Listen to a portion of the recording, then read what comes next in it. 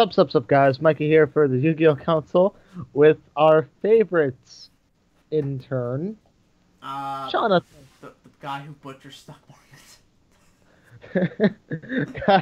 God, don't take it don't take it personally, man. I don't. Everyone I does. don't take anything personally. I won't rule of YouTube is you have to have a thick Oh, skin. well, screw you too. Anyway, welcome to this video. It's gonna be like possibly a yearly thing, and it is for the discussion video of all the packs of 2016, or rather all the packs of the previous year, along with what we think was the number one pack of that year. So obviously we will be doing 2016, and I wanted to get this out like early January, but my time schedule was really fucked up.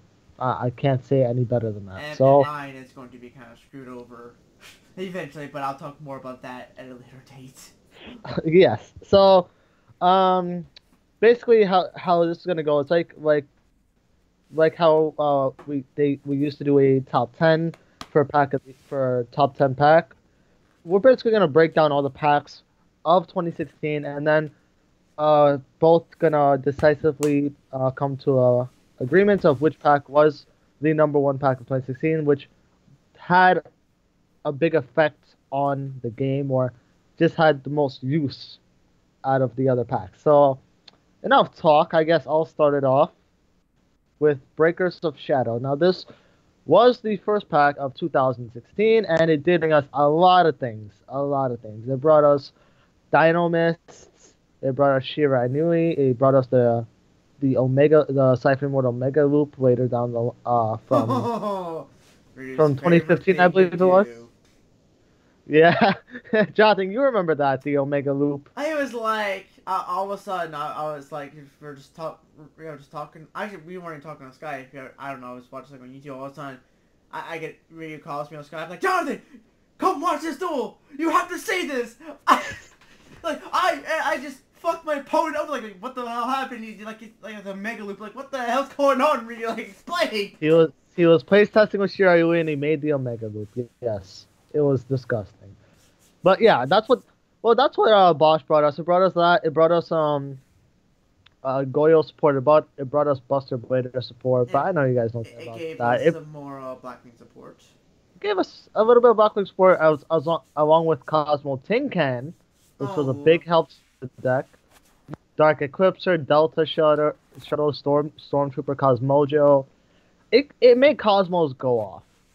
pretty much. It gave And them it gave us support that the they needed, really. and it gave us the one card that everyone cared about, that everyone started picking up, the Cyber Dragon Nova. It gave us Cyber Dragon Infinity. Exactly. And Sorcerer, Perform Power Pendulum Sorcerer, which skyrocketed Oh yeah, I Pendulum. forgot that was an OG I import forgot about set. that too until I forgot that was an OG that, import in that set. Like, yeah. It basically opened the door for a lot of old decks, a lot of new Pepe. decks. It gave Pepe the break they needed until the emergency ban list, along with Neptibus, the Atlantean Prince, and it made a big impact on the game. But uh, we'll see if it made number one spot, and I'll leave it to Jonathan to talk about the next pack of the 2016, which was The next pack of 2016 was the Shining Victories. oh This was a pretty big section in the fact that it gave us the Blue Eye support. Like, it gave us the support that Blue needed to really do well, and that's pretty much a big thing. Also gave us probably one of the most retarded cards combined with Ice Spells that we have now. Crystal Wing Synchro Dragon, which is easy to get out with with Ice Spells.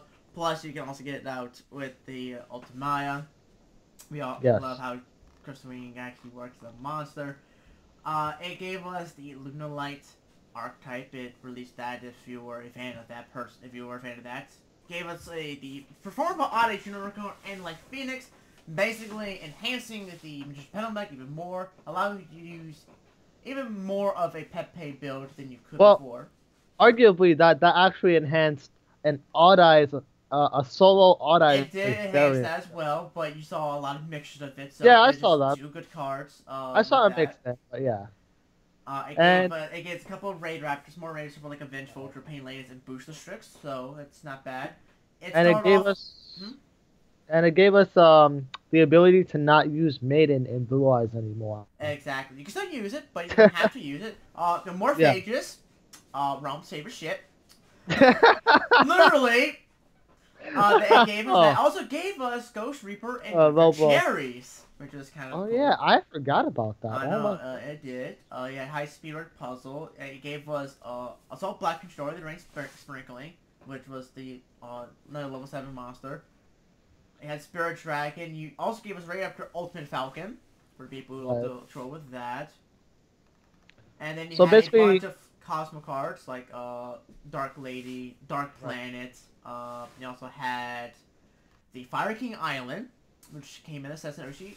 And oh yeah, that was a big comment for that. That was a big comment. That was a big thing in Cosmos. It really helped the deck get off. It also had the Blue Eyes Twin Burst Dragon as well.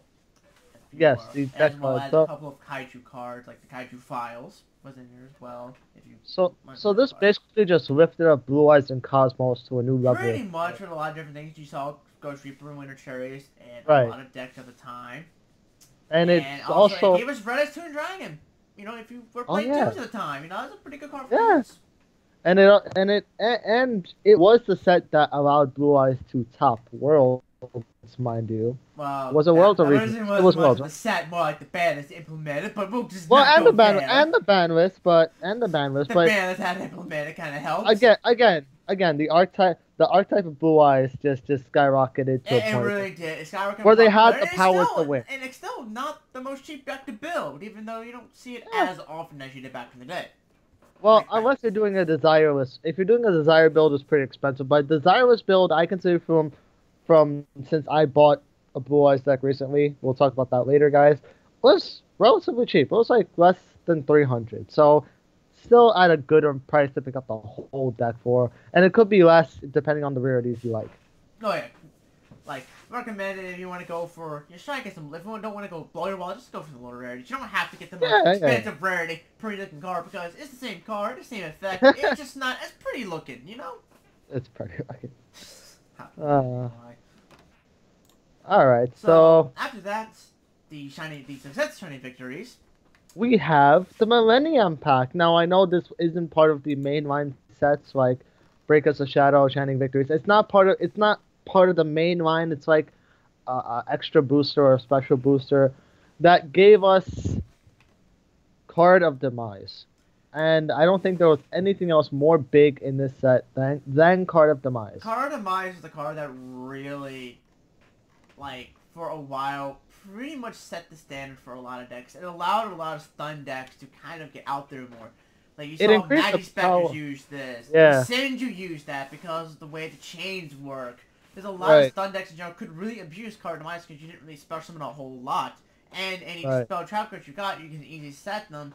And, you know, you don't have to really worry about discarding cards. It was just a really stand-up card. You don't see it too much anymore because of just the way the meta shift over the years, of course, of these couple of formats. But it was just a really powerful card, and it's still a really good card to this day. Well, for the record, like this card Demise was like just a flavor of the month kind of thing. Like, pretty much. It was good. Senju's got a big boost out of it, and it made the deck a lot more helpful. And you still see Senju's as a rogue deck, yeah. You still use it because of the way the chains work. Like, you can return the deck to your hand after you discard, so that's really stupid. Right. Despite all the reprints that this set gave us, like, it was literally nothing but reprints. Card of Demise was the one card that made this set worth it and made the set part of this video. And I can't say much more about this set since this was literally the only card next to the true name, which was a tech card, because I used it in Monarchs to get Obelisk. Don't ask how I did that, because I'm never doing it again. I still see people trying to use true name. It was a combo with another card. Some people know the combo, but it's not very effective. Besides the anime cards they gave us, like True Name, Left Arm Offering, Rebellion, the left and right the Holding Arms and Holding Legs, and the Wing Triangle Immortal Phoenix. That's a nifty little deck that people used to have fun with back when the set was released. Yeah. But yeah, that's about it. I mean, there's not much to talk about this side. It was mostly a reprint, so Card of Demise made the set all the more worth it. Oh, definitely. So next, what do we have next, We Jonathan? have Dragons of Legends Unleashed. Now this is pretty much the third, and I'm assuming the final I of the hope Dragon of so. Legends. As of right now, assuming they're not going to make more in the future. They might. I hope so. I hope not. I hope not, because... But anyway, Dragon's Legend Unleashed, it brought a couple of cards to the play. First off, it released some more of... It pretty much released more of the Planet Series cards, which, if you're a collector, you know, it's more power to you, you know. The Odd Mirage Dragon came in the set, so that powered up Odd base deck even more. Even though they don't have Persona or Phantom Dragon, which they actually... I think Phantom Dragon has a release date, which is awesome. When... Phantom's about to get destroyed, but you know, it's cool. It's finally coming, but it allowed the deck to function even more. It released the Cyber Angel support, pretty much. You had like Petite Angel, Cyber Angel, Benton, Dakini, so different things like that. Then you had some more of course, the number monsters. If you're a numbers hunter, people who like to collect the number cards, there you go, collection-wise. But So it basically gave us like the one-hit wonder of what was it, Saphira Angels, that little mix yeah, for the month. yeah, you saw that. That was annoying to deal with Herald of Arclight and the Cyber and the whole Herald build. It was really really stupid. But probably the two big ones that really came out of this first of was, of course, the Galaxy Cypher Dragon, which you can actually use that, and pretty much any Blue Eyes deck or Felgorn deck kind of go through like full armor, and then like the Galaxy. I believe it's generic, so it could It is be generic, splashing right? It any requires, but you typically see it really in like just Dragon decks usually because there's the easiest ways to get it out, pretty much. or decks that can use rank aids. Like Pretty much, people, and then probably like, in my opinion, like the final really big one outside, like you do get like Night Express Line and stuff like that. I got some of the training stuff, yeah. but the big thing is the fact that the Guardians came out in this set. Oh God, no! I forgot about The those. Guardians came out, so yeah, that was a pretty big one. You know, people like the Guardians, and yeah, I forgot it came out in Dragons Legends Unleashed. Well, personally speaking, I think Night Express Night was more of a bigger, like, upset because people were waiting for this Night card Express for. Line is good. It is good for that, but I was kind of like going with like it's Yeah. an entire archetype that people were waiting for. You know, not just like one card. So like people could finally play like the Guardian monsters they were playing on Yja Pro or Dev Pro. They could finally play them in real life. It's kind of what I'm getting at with that, really. But as for everyone who was playing trains at the time, like they were dying to see Night Oh Express. yeah, they were waiting for that to come out. They're like, oh my god, like. And when it finally came out, along with the field spell, everyone was happy. All the people who played trains were happy. They got to mix it in. They got to splash it in as an engine or just use it as a whole deck. Yeah, It was just all the people who didn't play trains were not happy. they got to feel the wrath of trains. Thomas Tank Engine. Feel the wrath. Oh God. So, that's about it for you, right? Yeah, so the next pack after Dragons Legend Unleashed, how can you top the power of the trains? No, the power of the Guardians. I know. You use magic, and we talk about the Dark Illusion. Now, literally, some of you don't know, some of you who are new to the game, that is a literal set name, and I still don't agree with it till now. And it is probably one of the biggest changes to the game state that we have had, besides this the update to the Master Rules, which gave us Pot of Desires. I don't know how to say it. It's like some people consider it really, really broken. Some people consider it really, really bad. Desires, it depends on the deck you're running. Like, there's some decks I would run in, like Shadow Zombies. I would totally run in that because I can. Yeah, I know that, but I can easily get Omega. But decks like, let's say, for example, Yang Zing or Black Wings. Or, they can't use it. They can't use it. Or hell, some people use in Blue Eyes. I would never use in Blue Eyes because I don't want to risk milling my Blue Eyes and then not be able to play the deck. You're right, but like, it's also the flavor of the player, because sometimes not even the player can consider a card good but don't like it. That's me. That's me. I think Desires is a good card because it deck ends your deck by 12 fucking cards. But it can easily. But again, every card has a counter, and It does. It and just we've talked about the counter to this card multiple times on the channel, which is, and if you guys don't know, it is mystical ref panel, and it is really stupid how ref panel counters it because, and this is just a fun fact, the rulings state that the cost, well, you guys should know the cost of desires is to banish 10. I think that is 12. Banish 10, draw 2.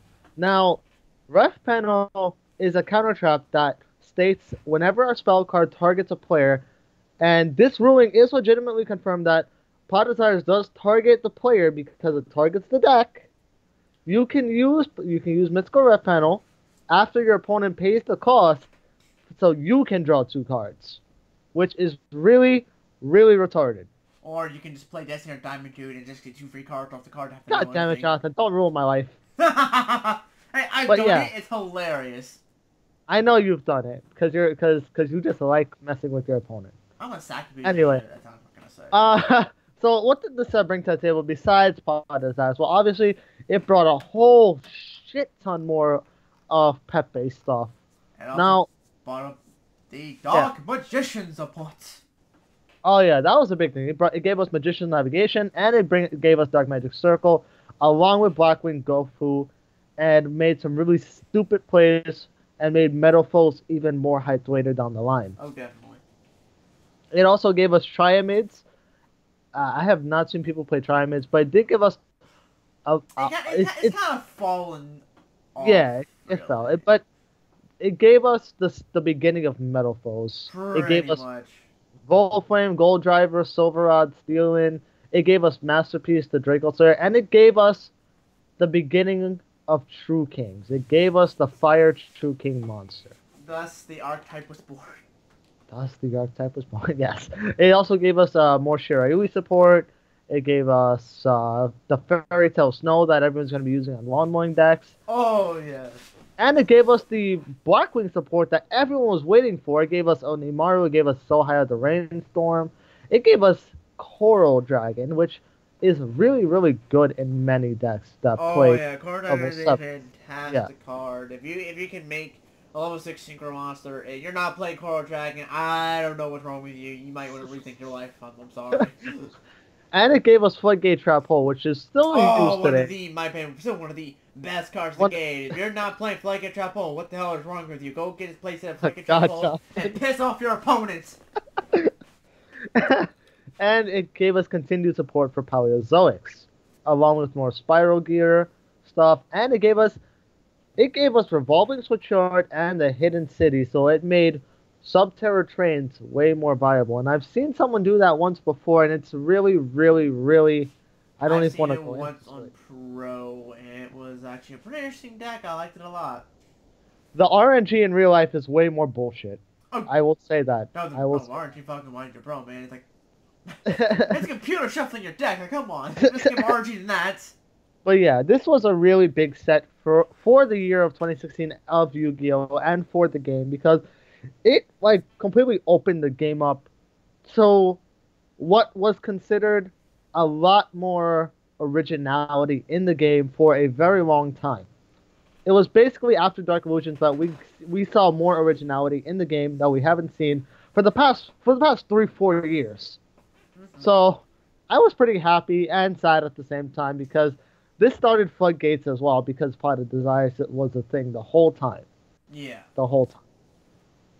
And that's my take on it. And again, like I said, these little overviews of sets, they're not meant to be like a full-scale overview. It's just like a small, teeny, like an basically what they brought to the table in the game as a whole, and how they, in a sense, affected the game, if, big or small, whether you're just a collector or you play NYCSs or just to your locals, But that's enough about me and Dark Illusions. Jonathan, what's your magic trick? My magic trick is the power of the Destiny. We have Destiny Soldiers. I don't like Destiny. It fucks with me once. Destiny Soldiers. This is a set that brought a bunch of new Destiny Hero support, which is pretty cool because Destiny Heroes really needed some new support. And the heroes kept getting brand new support year after year after year after year. But Destiny Heroes, really the only Destiny heroes you ever played was really your Diamond Dudes for its effect, your Malleys for its effect, and that's in case you want to be that guy, the Doom Lord, because why the hell not? Finish things out. But with the Destiny Hero support, it gave more of a better of a Destiny Hero engine. They had things like, of course, Dystopia, Dark Angel, which was pretty cool, finally came out. Yeah. Celestial, again, another card that was in the anime, finally came out. I also reprinted things like Malicious and Plasma, Dogma, things that haven't really been reprinted in terms of Destiny for a while, which is really good for the deck in general. I think Malicious needed a reprint for a very long time. Destiny's also got, in my opinion, much need a reprint. Yeah, they both did, but considering Malicious was heavily used for the Omega Loop and for Dark Synchro, we really needed that because I'm not paying $20 for a secret rare Malicious. I'm not doing that. No. This set also bought the Abyss Actors. I have yet to play Abyss Actors. The deck is fun. From personal experience, the deck is fun. I have yet to play it. I need to get to it before things happen. But it brought that, so it's pretty cool. Then the all-powerful Dark Lord support. Oh. That came in this set. Don't forget, it also gave us. Don't forget, it also gave us the name changes to Marie the Fallen One and the other the other one. Their name change was changed. And Dark Lord Mary. There you go. Nurse Replicule reprint. Yeah. After how many years has this card been expensive? Because because this card was printed in Attack Force 2, I want to say, so it got released. Which card? Which card? Nurse Replicule. Oh yeah, it was ridiculously high. Just because it was I think it was printed its last print. I'm not counting this. It was one. I think it was. Yeah, but I think it was originally from one of the games. It was one of the games. It was a print in one of the games. I think it was Attack Force. It was one of the Attack Force games, I believe. Yeah, I think so too. This is literally what made Nurse Burn expensive. Was this one card? Because it was $40+ because of how rare it was to get. Jonathan, you know all about this because I never touched Nurse Burn, but I know it was very expensive. I never really touched Nurse Burn. I played online, but I was curious on the price of Nurse Burn because I knew how and this is rare Replicule was. I was kind of curious how much she was, just since it wasn't a popular deck. I was going to see how cheap it was, and seeing that Replicule was over $40. That was ridiculous. That made the deck so expensive. But this made you want to be a troll Nurse Burn, it made it really, really cheap. Yeah. But that really, all in all, was the best thing. It had some other reprints like Advanced Draw, Valhalla. I think did it have? I don't think a Lord Dark. Yeah, Lord Darkness was reprinted in here as well.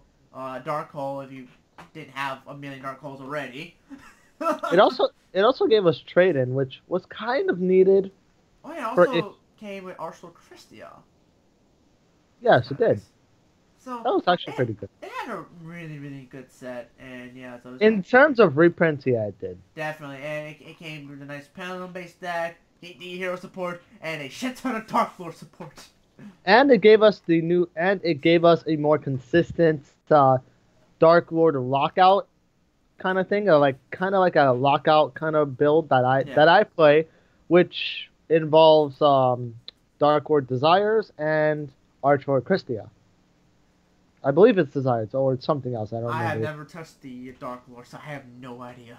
Basically, it's I believe it's Dark Lord's Desires. Special summons special summons a level 8 a fairy type monster from your graveyard, and you can summon Christia with it, and you have 2 level 8 monsters on the field, and your opponent cannot special summon. Huh. It's a really funny move. Yeah, I think it's an older move though. It was older, but with the new Dark Lord support, it's more consistent. Yeah, I remember seeing that back in the day, when Dark Lord stuff came out, people were doing that Teen Number and stuff like that. With the original Dark Lord stuff, yeah. Yeah. That's so after the power that Destiny has showed us, what was the next? It's time for the invasion into the synchro dimension. No, I'm kidding. Okay. No, so the next and final set of 2016 did bring us Invasion Vengeance, and everyone knows what this brought us because everyone knows the hell that came with it. It gave Star Venom Fusion Dragon. Well, besides that, it gave us well for the people who enjoy Christians, we got Christians and we got more Cardian support, and Cardians were playable after this, I know, right? and it was one of the things like I found interesting that you can summon the Cardian cards finally. Yeah. I remember like I saw the Cardian Synchro, like how do I summon you? And then I saw Cardian cards. And then we also got more Performance Pal support, and this was the last, well, close. This was we're almost done with the Performance Pal support at that point because the anime is ending and there's not much cards more to go over. Well, it's not like the We got ending, it's more the fact that well, it was near the end. Hmm?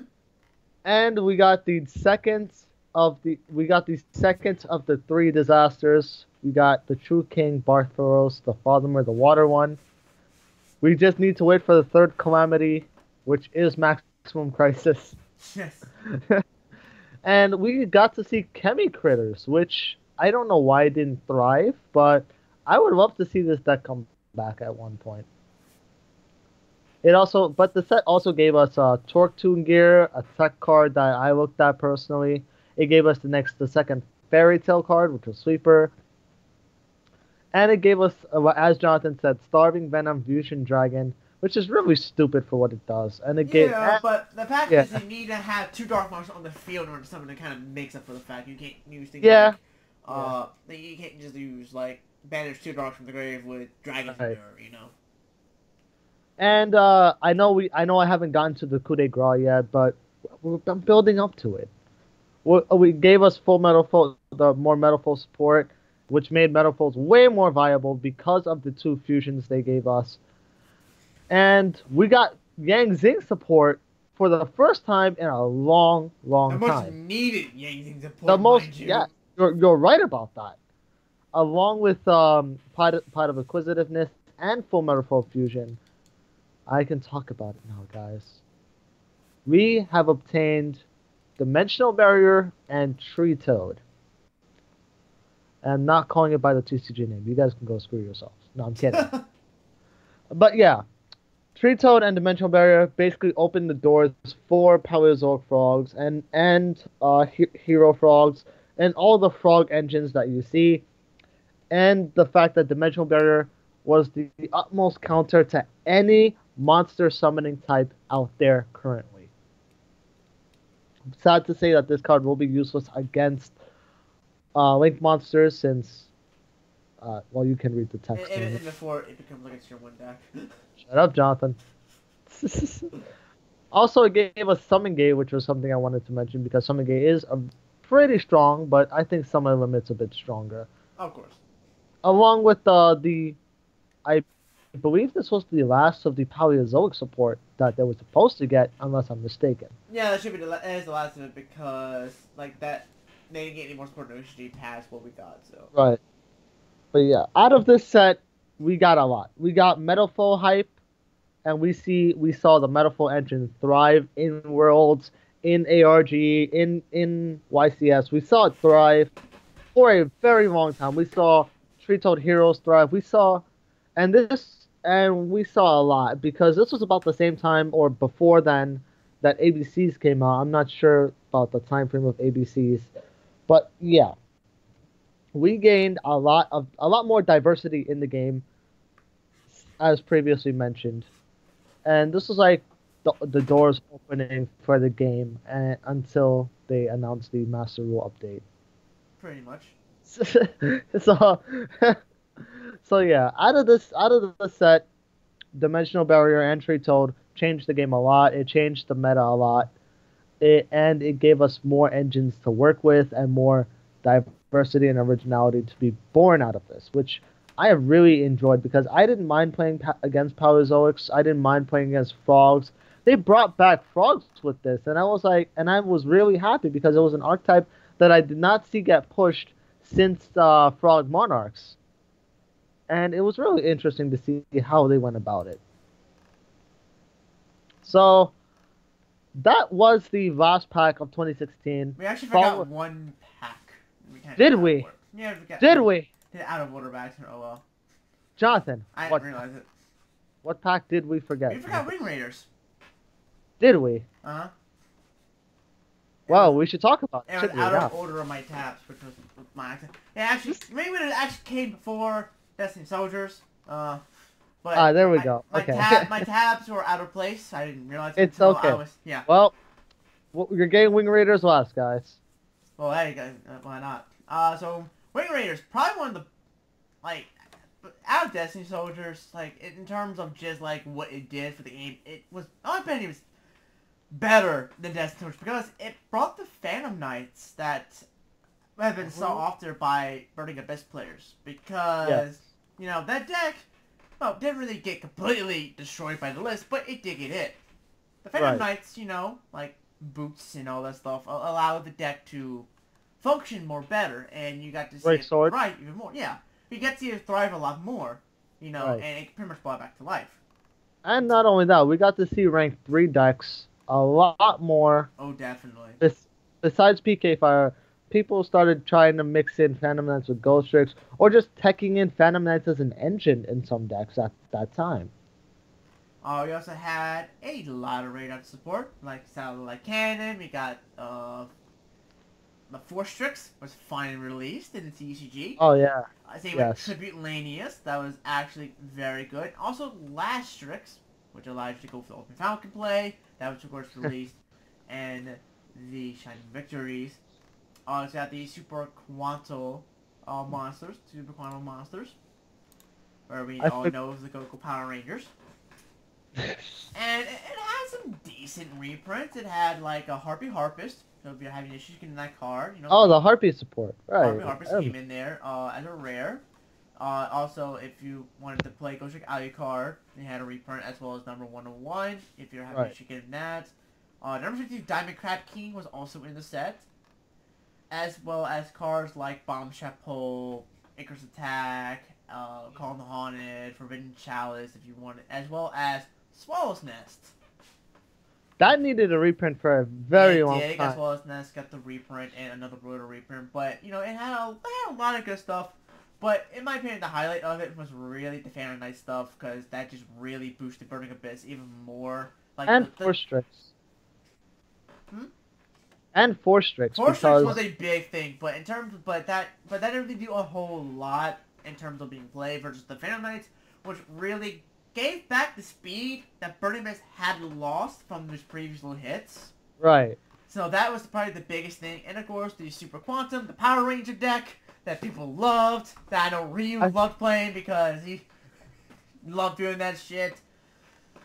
So it was a really, really good set. I forgot what Quantals opened the door to. I know they made an impactful...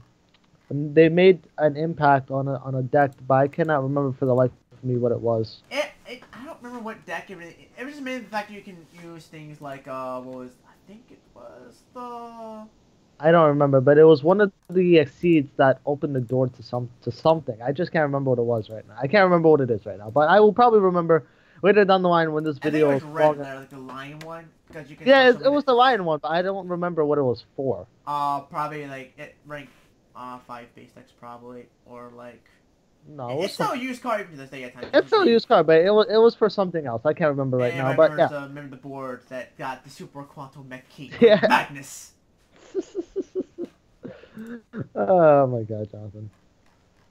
Alright, so that would sum up Wing Raiders, right?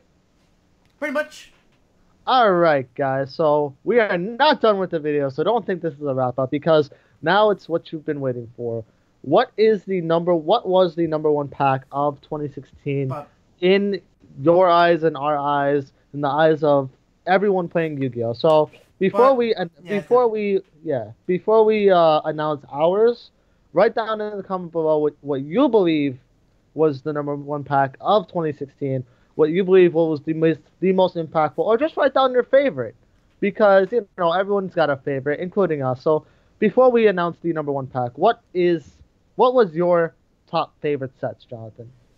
First off, it had to be Brick or Shadows because it brought Dino Mist. I enjoy Dino Mist a lot because of the fact that, yes, you can Infinity Spam with it, but it's the fact that you can also play a Katakuri. You made another Katakuri deck. Right. If you wanted to, you can go Infinity plus Tree Toad, and it's just overall a really nice deck, and I really like the fact that if you have, like, a nice, decently good machine pendulum deck that can abuse the limit removal and not really get hurt by it, because you get to revive or defend the monsters, and the fact that they can protect themselves from destruction effects as well as from battle. And also, of course, it did bring out Blue Eyes. I think Blue Eyes stuff for. I have fucking shiny victories in my fucking head, apparently. I do! Fuck you, Crystal Wing. But it brought a lot of good stuff into the game in general. It adds more perform power support, but I do really like just Dynamo stuff in general. And then the other one had to be Dark Illusions, mainly because of the fact that it brought the much needed love, because Shiny Victories brought in like the Blue Eye support, it brought in all that love, and then Dark Illusions brought in the Dark Vision support that was needed. Even though I still feel like Blue Eyes got the better end of the deal in terms of support. Oh, they definitely did, because it definitely did. Dark Magician... but Dark Magician still got some really, really good support, and it really made the deck even better. It made a really good archetype out of it. Also added like this other support like Black Wings and stuff, just more support for other decks. Yeah. But it was overall was a nice set, and of course it brought Pot of Desires too, though. As for my top two, I would have to say, as the number 3 spot would have to go before the number 1 spot. The number 3 spot would have to go to Wing Raiders, because I just loved Raid Raptors as a whole. Like, the deck was super fun. It was an archetype I could get into because, as a Blackwing player, I enjoyed the hell out of Blackwings. And I would just naturally feel the same way about Raid Raptors. And the number 2 spot would have to go to Shining Victories because, Kaiba's a badass. I have to give it to him. And all the Blue Eye support that they gave that man is just obscene and insane. So, that's from my opinions. But like I said, everyone's got a favorite. Everyone's got their own personal vendetta. So, write down in the comments below. But for now, the number 1 pack of 2016 would be considered to be, Jonathan, drum roll please. Dark Illusions. So yes, Dark Illusions, in our view of the game, of the experience that we have had, would be the most impactful set to the year of 2016 and to the game as a whole, because it gave us Pot of Desires, it gave us the Paleozoic stuff. It opened a lot of gateways to a lot of things for later down the line. Jonathan, anything to add to that? Like, how did you know? I'm still kind of tired from work. Yeah, but the thing is, though, it's kind of hard to see because a lot of these packs had a bunch of good generic cards. Like, Dimensional Barrier and stuff like that. And hell, Crystal Wing Synchro Drag is a fantastic card. But it's like the fact that things like Five Desires is just a very special card. I know Barrier is, but it doesn't deck your deck by 12 cards. And it gave more power to Shiranui, because again, it goes Mega, and it gave him more Mega fodder, so even if you manage all things like Mizuki, it didn't really matter. The Paleozoics, but it's just a fantastic deck, it's very powerful, and it's definitely a fan favorite right now in terms of the player base, because it's just very trap-heavy, and people like having trap-heavy decks, and it opened the door to Metal Foes, it opened the door to a lot of things. So Dark Magicians specifically, Dark Magicians are still played now. It's still a rogue deck. It gave Metal Foes the beginning of their reign. It gave us Cosmic Cyclone. It just literally set the standard for a long time until we got all the other stuff later down the line, until now, even till Raging Tempest. It still has an impact in the game. That's why it's so high in price. You know? So, that's our take on it. You don't have to agree with us, but, everyone's entitled to their opinion. That's what I always believe. So, let us know in the comments below what you guys think of this video. Again, this is going to be once per year kind of thing. I'm not going to go we're not going to go all fancy on it. But, yeah. If you enjoyed this video, please drop a like and let us know if you want to see a video like this again for the year of 2017. It will probably come out much sooner than this time frame, but yeah. And go check out our Facebook, go like us on Facebook, keep updated. We have a Twitter You can follow us on Twitter. Videos will be tweeted out, and whatever updates need to be updated will be tweeted out immediately. As well as to check, go vote for what deck you want to see on Friday's live stream, and much more next Friday's live stream, and much more to come in the following week. And I'll see you guys later. Peace. Peace.